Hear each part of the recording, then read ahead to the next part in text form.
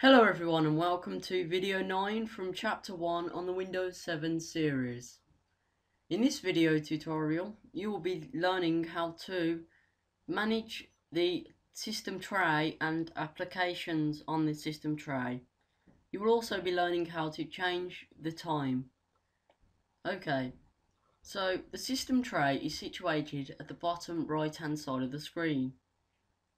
It's where your time and hidden applications run. So, in the system tray you may have antivirus pieces of software such as Avast and also virtual drive managers such as PowerISO. You may also have drivers such as my Intel Rapid Store technology, my mouse driver and my audio driver. By default you should have the Action Center on Windows 7. This tells you the current state of your computer.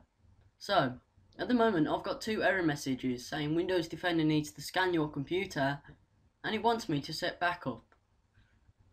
So if I open Action Center, I can change how the messages display. So, maintenance, set backup, your files are not being backed up.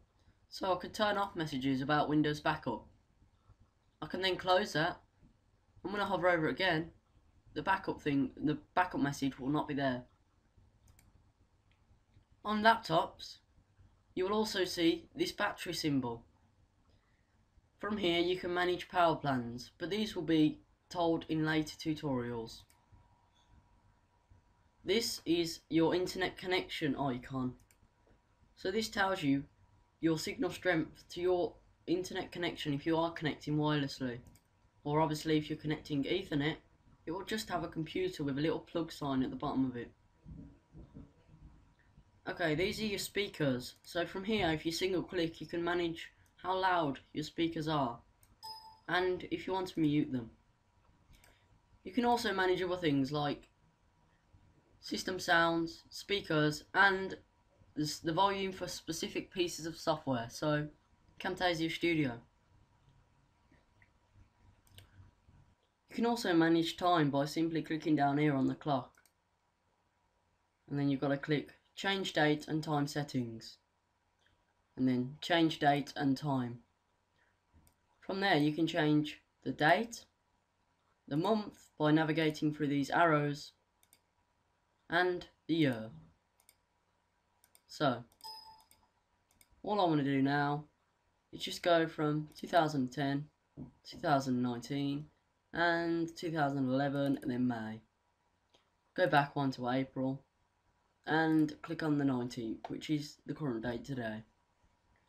To edit the clock, all you have to do is click on the section you wish to edit, so the hour, and then you just got to use these arrows to navigate. You can also type what time it actually is by just erasing it and typing 19. The same applies with the minutes and the seconds. Okay, you can also change your time zone, so either UTC +1 or UTC -1, but since I live in the UK, I'm going to stay at London, the UTC time area. You can check if it automatically adjusts the clock for daylight saving time, and I've already checked that because I want it to. You can also check notify me when the clock changes. I guess this is handy for when we have to change the clocks forward or back.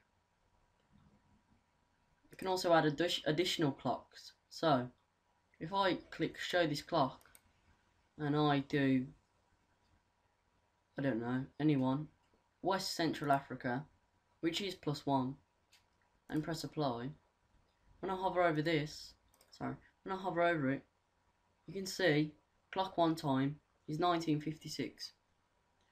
Okay, it isn't configured at the moment, I know. That's because I do not allow the connection to the internet through the clock. The clock also displays here when you click on it.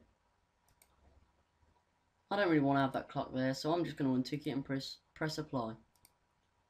You can change the way it gets time from the internet. So if I change settings, I can synchronize it with an internet time server.